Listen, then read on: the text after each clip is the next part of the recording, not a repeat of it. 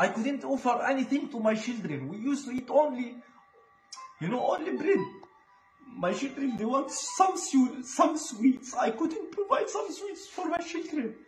My little girl, 3 years old, she used to ask me many things, but I couldn't provide my little girl.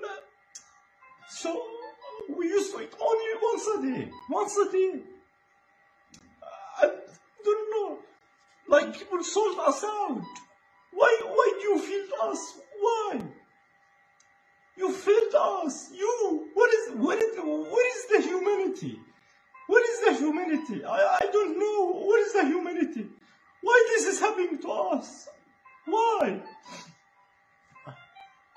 I don't know. I don't know.